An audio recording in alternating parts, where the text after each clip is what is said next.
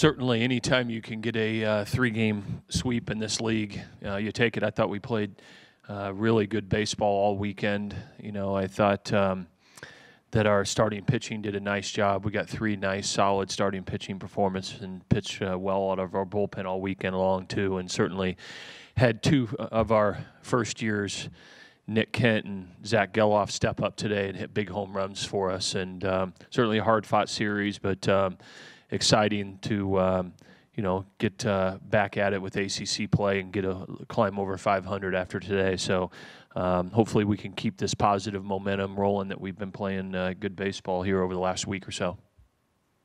Yeah, y'all didn't get a sweep in the ACC last year. So right. What's that like this season? Well, certainly sweeping an ACC series is really, really difficult to do. You don't see it very often. A lot of times teams that win this league in the regular season, you know, go about 20-10 typically, you know, and so I like to say that if you win 2 out of 3 every weekend, that you'll have a legitimate chance to win the league in the regular season. So getting a 3-game sweep is significant.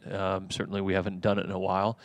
And it's good for these young guys to learn what you have to do to finish somebody off and win every game in a series. So hopefully that's something that we can have some carryover, and if that opportunity presents itself again this year, that we can do it again at some point. So it's about playing good baseball, and I think that's what we're doing right now. Also, in all these games, you had to come back. Yeah. Down. So what do you think about the mentality from the beginning of the season to now? How's it going to change? Well, I think we have a really good mentality. Our guys believe that we're never out of a game. You know, we actually showed that in the first game of the season when we played Vanderbilt. You know, they jumped out twice to pretty significant leads, and we fought back. And so we've shown that characteristic all year long that, you know, we feel like we're not out of a game. And we've actually, a third of the way through the season, proven to be a really, really good late-inning club. You know, late in the game, figure out their bullpen and score some runs late and win a game. So certainly that played out that way this weekend. And then finally, I mean, the freshmen Yeah. today, both coming up huge.